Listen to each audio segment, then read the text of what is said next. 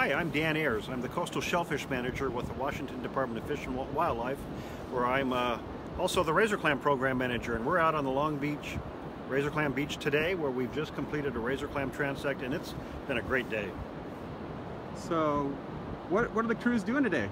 Well, we've just completed looking at how many razor clams are on this particular section of beach.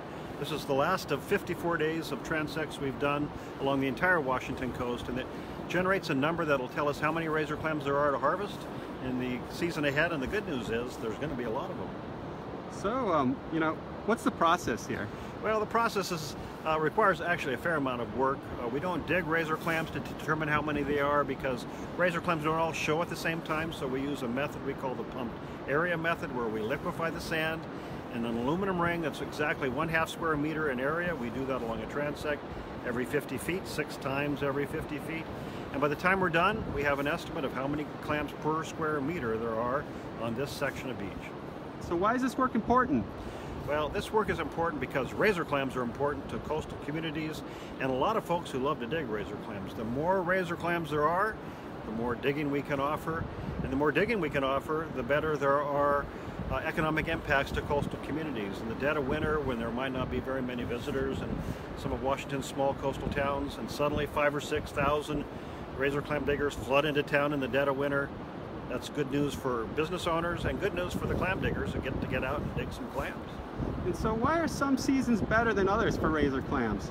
Well, it all depends on how many clams there are, and so our stock assessment gives us that good idea. Razor clam populations go up and down with natural conditions. So when conditions are good, like they have been, and razor clam populations are strong, we can offer more days of razor clam digging. So it's really dependent on what Mother Nature can do for us. So what is most challenging about managing shellfish? Well, there's a couple of things that are really challenging in managing razor clams in particular.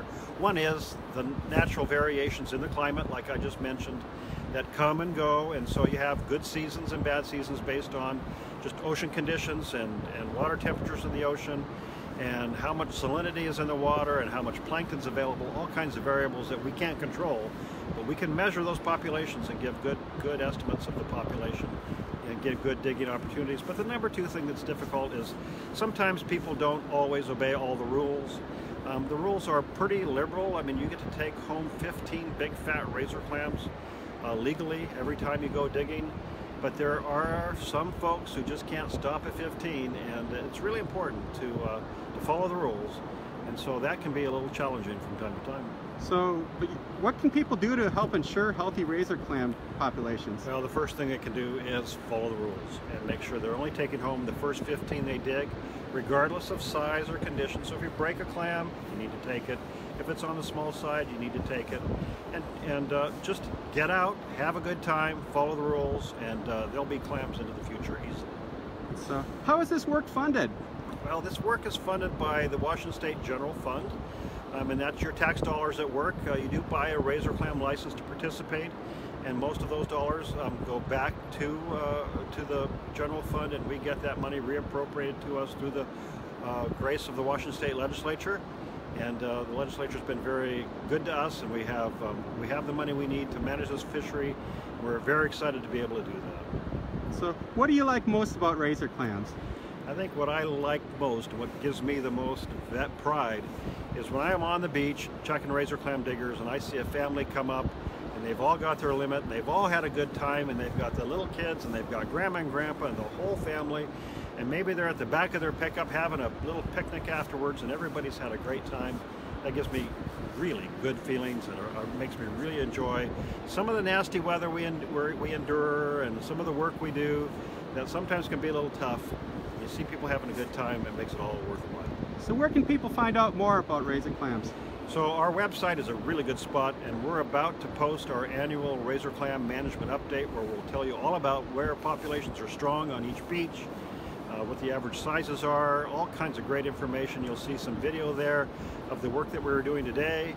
Our website's a really good place, and we're also going to be announcing some razor clam digging dates in the near future on that website. Take a look, keep an eye out, and you'll be ready to go. Well, and I wanted to ask a few follow-up questions. You got lots of fans out there, and a few questions that came in. What's your favorite way to prepare razor clams? That's a great question. I like to cook, and my favorite way to cook razor clams is pretty simple. You'll hear a lot of kind of fancy recipes.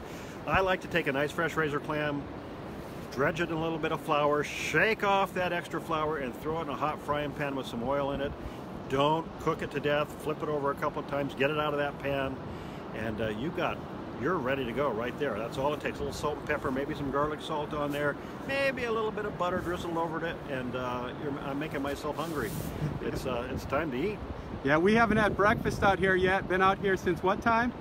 Well, the crew arrived at 4:15, and we were a little bit behind them, but we've been out here since daylight for sure. And one last thing, and I want to emphasize this because some folks joined us late, not right when the video started, as will happen in Facebook Live. But folks are asking, what's the outlook for the season? It's going to be a really great season ahead. So last year was a little on the skimpy side, especially here at Long Beach, where we're only able to offer 4 days. We're going to be able to offer far more days at Long Beach, and we'll have a lot more digging on the other beaches as well. It's going to be a really good razor clam season ahead. And I think a lot of folks, especially north of Grays Harbor, are going to find in general razor clams are a little bit bigger. So good news all the way around. Well, thank you, Dan. We really appreciate you spending some time with us today out here. It's a beautiful morning, and we're looking forward to a great season. So, thank you.